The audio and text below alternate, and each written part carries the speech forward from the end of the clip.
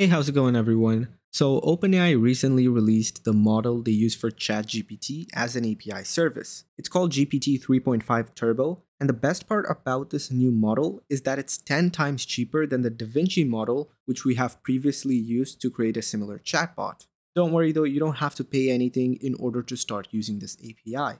In this video, I'm going to show you how to make use of this new model in Node.js to create a Discord chatbot like this.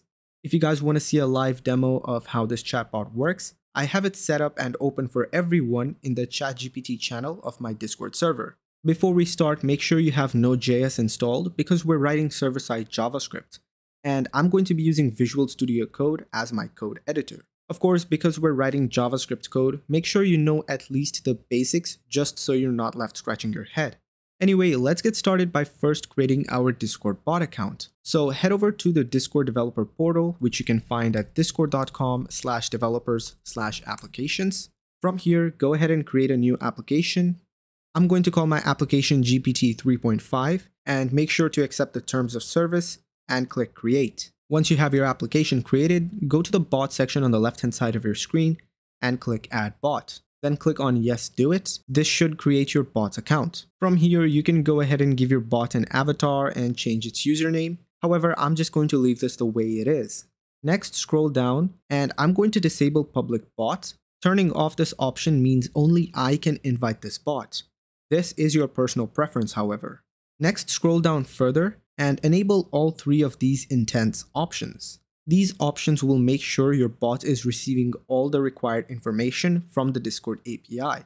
Now we're going to be inviting this bot to our server, so make sure you have a server ready for testing your new Discord bot. To invite your bot, head over to the OAuth 2 section on the left-hand side of your screen and click on URL generator.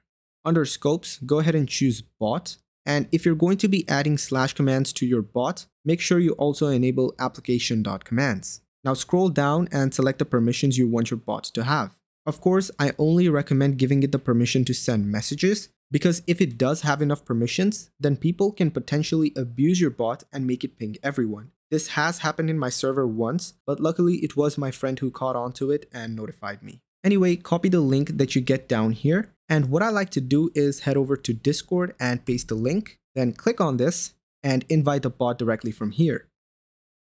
You'll notice now the bot has joined your server, and if you click on it, you'll notice that it's offline. Don't worry, we'll work on that in just a moment. With your bot added to your server, we can go ahead and deal with our OpenAI account. So now head over to platform.openai.com, and from here, first of all, go ahead and sign into your account. Of course, go ahead and register if you haven't already, and after being logged in, click on your account and click on Manage Account. Here you'll notice we have a free trial with $18 worth of free credit. Now this may not seem like a lot to you, but this was already a decent bit for a free trial with the previous DaVinci model. You'll notice when the new model was announced, I switched to it and my usage dropped drastically, even though my bot handles a couple hundred messages every day. So it's safe to say that $18 worth of free credit is pretty good and it should be enough for most applications. We're going to come back to this and our Discord developer portal in just a moment, so go ahead and minimize your web browser. Now go ahead and open up your favorite code editor. I'm using Visual Studio Code, which I mentioned at the start of this video. And once you're here, go ahead and open up a folder, which you can do by clicking on File and Open Folder. I'm going to create a new folder on my desktop, and I'm going to call this GPT 3.5. Go ahead and click Open. Once you have opened up your folder in VS Code, go ahead and open up the terminal, which you can do by clicking on View and clicking on Terminal, but I will be using this shortcut throughout this video. Now let's initialize a new npm project by typing npm init-y. We'll now install a few packages. So type out npm install discord.js, openai, and .env. The installation will take some time depending on your internet speed. Once it is downloaded, go ahead and create a new file in the root directory of your project called .env. Here we're going to store all our environment variables. The first thing we're going to add is token, which is going to be our Discord's bot token. So head back to the Discord developer portal, go back to the bot section on the left-hand side of your screen, scroll up and click on Reset Token. Once you reset your token, go ahead and copy this, then head back to Visual Studio Code and paste it over here. We're also going to create another variable called API key, and this will be our API key from OpenAI. So let's go back to our browser and go back to OpenAI. From here, go to API keys and click on create new secret key. Now go ahead and copy this key, and back in your code editor, go ahead and paste this in the .env file. These values are important information, so make sure you don't share it with anybody else. After this video is done, I'm gonna go ahead and reset both of them. We also have to create one last variable called channel_ID, and we're going to set this to the ID of the channel where we want our AI bot to work. So I'm gonna go back to Discord, and let's say I want my bot to work in this channel. So I'm gonna right click this and click copy ID, head back to our code editor, and I'm gonna paste the ID over here. So save your file, and you can close out of both the files that we just opened. And now in your root directory, go ahead and create a new file called index.js. So the first thing that we're going to do is we're going to import .env/config using require. After this, we're going to import some stuff from Discord.js. The first thing that we need to import is client, and the second thing is intent bit field. Now I'm going to go ahead and define a variable called client. And I should mention that some people like to call this bot. The choice is yours, to be honest. And we're going to set this equals to a new instance of the client class.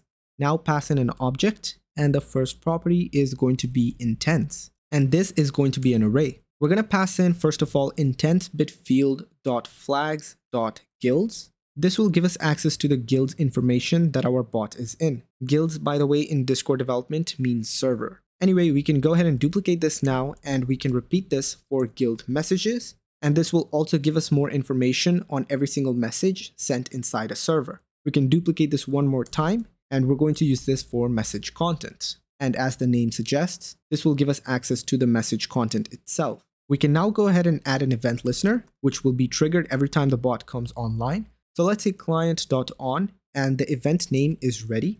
So add a function over here, and inside this function, we're gonna go ahead and console log and say the bot is online.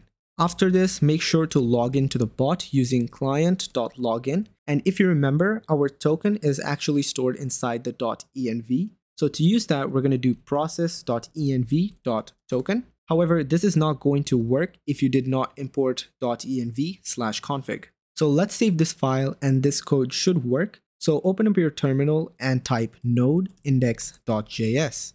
In the terminal, we get the bot is online.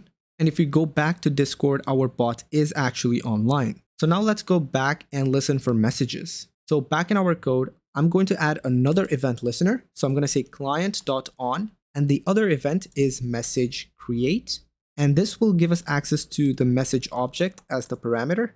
And what we can do is we can go ahead and console log this message object and see what we get. I'm going to save this file and restart my bot using Control-C and then using node index.js again. Once our bot comes online, I can go back to Discord, and here I'm going to send a message saying, let's say ping. Now if I go back to VS Code, and you'll notice we get access to the message object itself. If we scroll a little bit up, you're going to see we get the message content saying ping. So now we know what property to access. So let's go ahead and close out of this terminal. And what we're going to do now is we're going to configure our OpenAI. So let's go ahead and first import OpenAI using require. And from OpenAI, I'm going to import first of all configuration. And the next thing is OpenAI API. Now right before the message create event listener, I'm going to define configuration using const configuration. And I'm going to set this to a new configuration class. And inside I'm going to pass in an object. And the thing that we're going to pass in is the API key. If you remember, our API key is stored as API_key. So let's go ahead and copy that. And inside index.js, we can say process.env.api_key. Now we can use this configuration to communicate with the OpenAI API. So let's go ahead and define a variable called OpenAI. And we're going to set this to a new instance of the OpenAI API class. And we're going to pass in the configuration. Now we can use this variable to communicate with OpenAI and generate a response. However, before we generate a response, we need to first run some checks. So I'm going to say if message author bot return. This basically means if the message author was a bot, then we're going to completely return from the function. And I'm going to do the same if the message channel ID is not equal to this channel ID. So let's say if message.channel process.id does not equal to, and then we're going to pass in process.env.channel_id. And if that's the case, we can return again. And finally, I'm going to add a way for people to be able to chat in that channel normally without having to trigger the bot every time. We can do that by using some sort of prefix. So let's say if message.content.starts with, and over here, I'm going to add an exclamation point. Of course, you can add whatever you want, but if a message starts with an exclamation point in this channel, then we're going to completely ignore that message.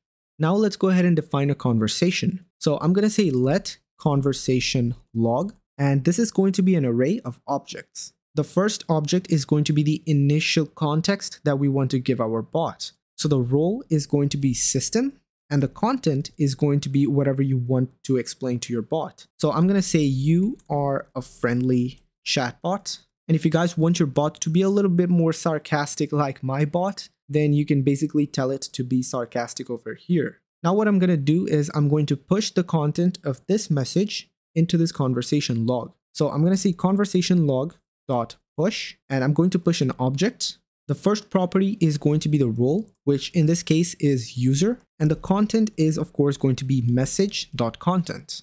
Now before we send an API request to OpenAI, let's make our bot pretend that it's actually typing. So I'm going to say await message.channel.send typing, and this is a method. And because we're using await, our function has to be asynchronous. Now after we send a typing status, we can go ahead and define result, which is going to be await OpenAI.create chat completion. And in here, we're going to pass in an object, and the first property is going to be the model. And as I mentioned before, the model is GPT 3.5-turbo. The next property that we need to pass is messages, and this is an array of messages. If you remember, we created conversation log, so let's go ahead and pass it in over here. Finally, we can go ahead and reply to this message using message.reply, and we're going to pass in the result.data.choices. And because choices is an array, let's go ahead and get the first element, and we're going to get the message from it. Now go ahead and save your file. And if we now run our bot using node index.js, once the bot is online, let's go to Discord and test our bot out. I'm going to try saying, hey, how are you? And our bot is going to first pretend to be typing. And once the response was generated, our bot is going to reply with it. And it does seem to be working perfectly fine. Now what we can do is we can go ahead and make it hold conversations with people. So the way we can do that is we can fetch previous messages based on the person who sent the latest message. Back in our code, what I'm going to do is I'm going to remove this send typing. Actually, I'm going to cut it, and I'm going to go ahead and put it right after defining conversation log. And then after that, what I'm going to do is I'm going to define a variable called previous messages. And we're going to set this to await message.channel.messages.fetch. And we're going to pass in an object with a limit of 15. This means our bot is going to fetch 15 of the previous messages to add to this conversation log. Now we're going to go ahead and reverse these previous messages because they are sorted in latest to oldest order. So I'm going to go ahead and say previous messages.reverse, and we can now loop through all of these messages and push them to the conversation log. So what I'm going to do is I'm going to say previous messages for each, and we're going to refer to each of the messages as MSG, basically short for message. And as we did here before, if the message content starts with an exclamation point, then we want to ignore that completely. So let's go ahead and add that line of code. Now what we want to do is we want our bot to ignore other bots, but not itself. So the way we can do that is we can say if message author ID is not equal to client user ID and message author is a bot. If that is the case, we can return. Finally, because we're trying to hold only a single conversation with one person, we can say if message author ID does not equal to message author ID, then we can return as well. So if a new person is trying to send a message, we're not going to be using anybody else's user ID in this conversation log. However, you can feel free to, of course, modify this to your liking, but this is all the conditions that we have. So what I'm going to do is I'm going to go ahead and push this to conversation log using conversation log.push, and then we're going to push it as an array. The role is going to be user, and the content is going to be message.content. And outside of this for each method, we can go ahead and remove the previous conversation log push method. Now I can go ahead and save this file and restart our bot. Now I'm going to go back to Discord and ask it what was my previous question. So it did correctly answer by saying, hey, how are you was my previous question, which it was in this case. So anyway, I really hope you guys enjoyed this video. If it helped you out, make sure to give it a like. If you guys are having any sort of problems, be sure to join my Discord server and ask your questions in the Discord JS channel. Anyway, thanks for watching, and I'm going to see you guys in the next one.